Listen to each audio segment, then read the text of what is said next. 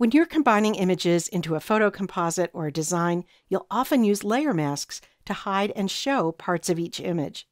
In this tutorial, you'll apply your basic layer masking skills to combine two photos into a simple creative composite.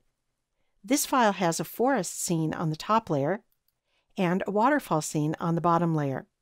We'll add a layer mask to the top layer that will hide part of the forest so we can see down through it to part of the waterfall below.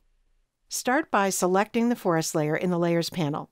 Then add a layer mask to that layer by going down to the bottom of the Layers panel and clicking the Add Layer Mask button. Here's the layer mask.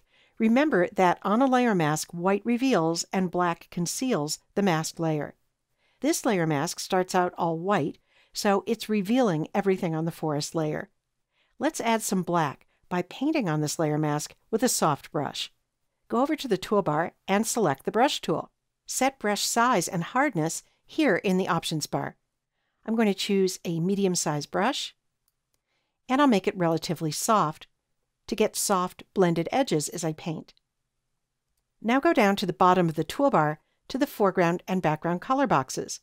Usually, when you have a layer mask thumbnail selected, as we do, you'll see white here in the foreground color box and black in the background color box. If you don't, press D on your keyboard to get that default color set up. Then press X on your keyboard to switch the foreground and background color boxes so that black is now the foreground color. And by the way, you can only get black, white, or shades of gray in these color boxes when you have a layer mask selected. In the Layers panel, double-check that there's a white border around the layer mask thumbnail, and if there's not, click on the layer mask thumbnail to make it active. And now comes the fun part. Go into the image and start painting near the hollow of the tree.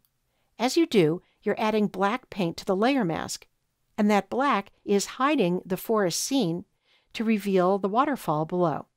If you take a look at the layer mask thumbnail, you'll see where you painted with black. If you want to bring back something that you hid, maybe part of the forest, just press X on your keyboard again to switch to white paint and paint over something that you hid. Continue to press X back and forth as you paint to switch between black when you want to hide the forest and white when you want to reveal the forest.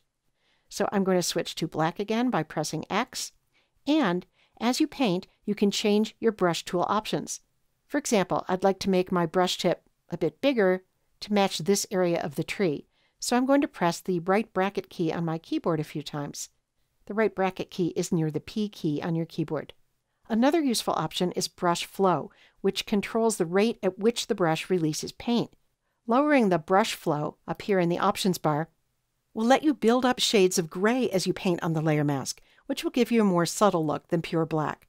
That's because shades of gray on a layer mask only partially conceal, while black completely conceals. And I'll continue to paint, revealing more of the waterfall on the layer below the forest scene. Take your time refining your own mask so that your composite looks something like this when you're done. As you're painting, you can check your mask by holding down the Option key on Mac or the Alt key on Windows and clicking on the layer mask thumbnail. Here you can see the black paint that's hiding part of the forest scene and the shades of gray that are partially concealing it. To close this view, Option or Alt click on the layer mask thumbnail again.